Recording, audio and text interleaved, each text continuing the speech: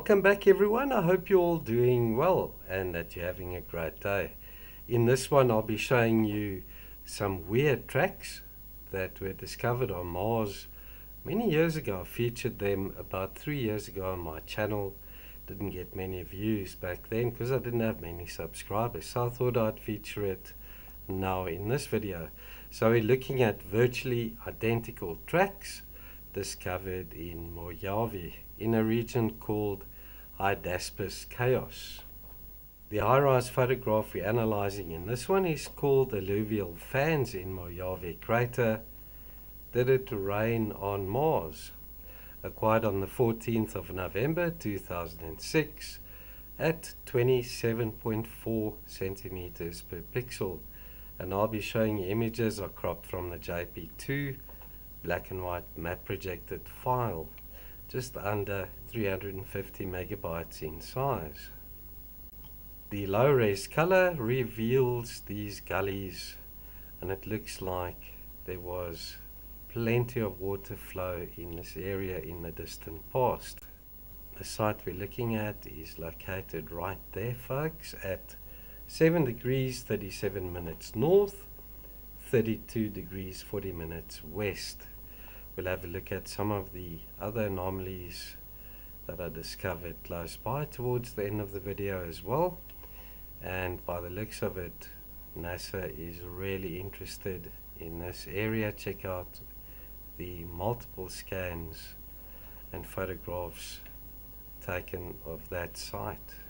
The objects and tracks that we'll be checking out located right there. This is a zoomed out view, and there it is at 1:1 scale. You can see the two similar parallel tracks over here and the two arced tracks over there. Let's zoom in and check those close up. So we've got the two straight paths there and the two arcs running across there. In both cases over here we're looking at two narrow objects of similar shape that left those tracks, and then it looks like the one that traveled down here took a right angle up towards the top, and it's located right there.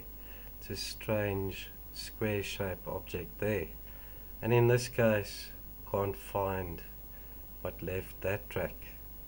So how is this possible, folks? We've got the two parallel tracks there and then the two similar arc tracks there.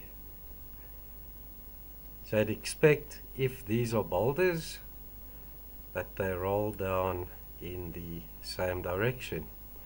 But here we got two that did that, and then two that left these arced patterns. How does that happen in nature? It's really weird, and it looks like they set off on their destinations at the same time, or virtually the same time as well. So let's have a chat in the comments below. I'd love to hear what you think of these. And could be natural, could be boulders that roll down this edge over here, but how come they left these types of tracks? Geometry and symmetry going on here again, folks. Right, let's head off to the equator, to this site in Mojave, and there's a look at those tracks that were left. So let's zoom out and down to the south. This is where I discovered this strange saucer shaped object. Looks like a typical flying saucer, doesn't it? It's got this disc and dome on top shaped to it, and I found a similar one, same size and shape, up in the northern mid-latitudes of Mars. Let's check that out as well.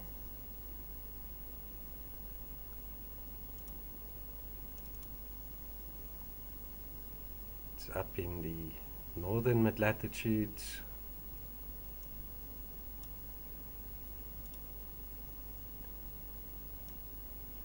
And there's the other one, guys. Check out the similarities between those two. Same size and shape. So let's return to that site in Mojave.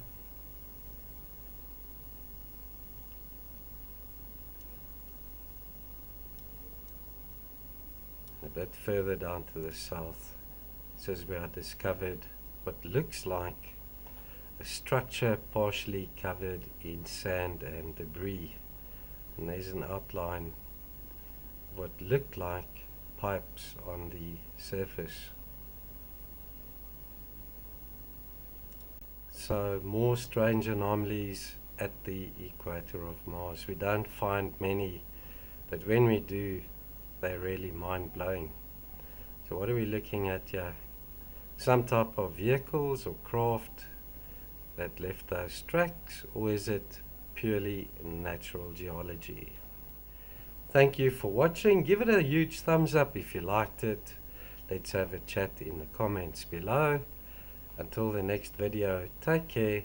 See you then. Cheers for now.